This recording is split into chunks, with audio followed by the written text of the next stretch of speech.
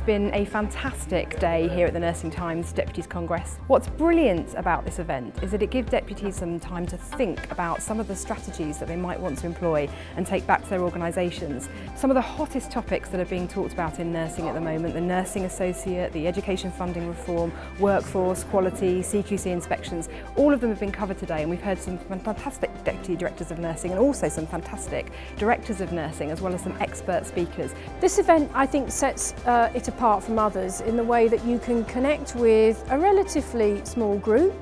You can do it on a basis where you get to know each of the tables and have a discussion.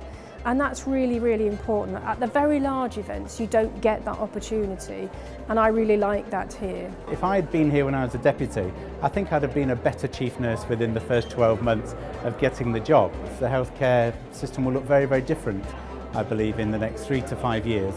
And many of the people that are attending conference today will be those nurse leaders, not just of patient care, but of system-driven care in the future.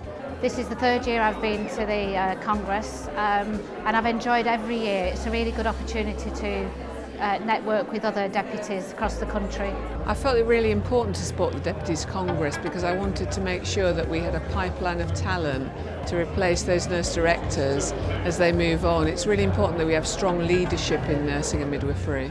To attend the Deputies Congress is really important to me because I want to hear breaking news about national strategy and things that are happening hot off the press and be involved in shaping new practice. I think that the scope of the agenda, in fact it was a 2-day agenda, and I think it really has hit the nail on some of those key issues, and I think it's not just skimmed the surface.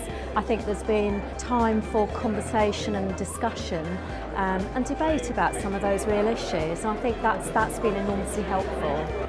We believe that it's really important that deputy nurse directors from all around the country in different health and care settings have an opportunity to come together, network and really get to grips with the different things that are happening around the system and what their role is in contributing to making improvements going forward.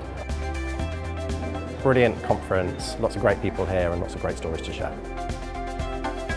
So I hope that the deputies have gone away inspired, and I hope that they've really enjoyed their time here.